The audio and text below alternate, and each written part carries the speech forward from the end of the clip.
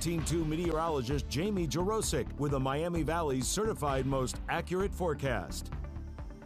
We're checking out our Troy Stouter Center time lapse. We have started the day with some scattered clouds in the area. We've seen some sunshine, and now some spots are going back to mostly cloudy. That's what we're seeing here in Troy, and that's kind of going to be a common theme for the day, in and out of cloud cover where the sun's out for a bit and then the clouds thicken up.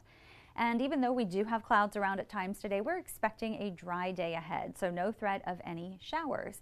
And we have a nice southerly breeze that has been kind of slowly increasing this morning, so now it's up at 9 miles per hour. The southerly flow is going to draw in some warmer air. We're sitting right at 40.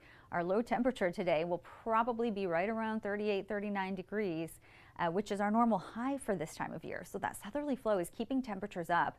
And our current wind chill 34, so yes, it's going to feel a little chilly maybe for another hour or so, but if you're planning a walk today, it will start to feel really nice as we approach late morning and early afternoon, getting up to 46 at 10, 54 at noon, and then a high today of 60 if you walk later in the day. Again, a mix of sun and clouds and very mild, but the breeze is also going to be increasing. Again, winds have been pretty light this morning, between 5 and 10, but you can see how they really start to increase going into the afternoon. They'll get up around 15 miles per hour and then even get close to 20 miles per hour late afternoon into the evening.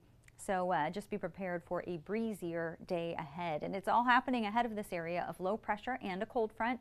Occasional rounds of clouds come through, but generally dry weather until this front gets a bit closer. That's when we'll see a few lighter showers move in by this evening and night. And tomorrow, we're not going to see that front come through because it's going to be another really warm day, up to 62. On Saturday, there will be a disturbance moving through, so that's sort of our transition day, and then things really turn a lot cooler for the second half of the weekend and most of next week. By the end of next week, we'll see highs in the 30s for a few days. Here's Future Track showing a partly sunny day ahead with dry weather expected for the drive home at 5, but then those showers work in for the evening into the overnight. You can see it's light and very spotty, and it's out of here by the drive to work on Friday. We'll start off with some clouds around tomorrow morning, but they will be decreasing going into Friday afternoon. Here's your forecast for today. A partly sunny, breezy, and unseasonably mild day with a high of 60. Today winds will be south 10 to 20, and tonight they may gust as high as 30 miles per hour with that slight chance of a few light showers.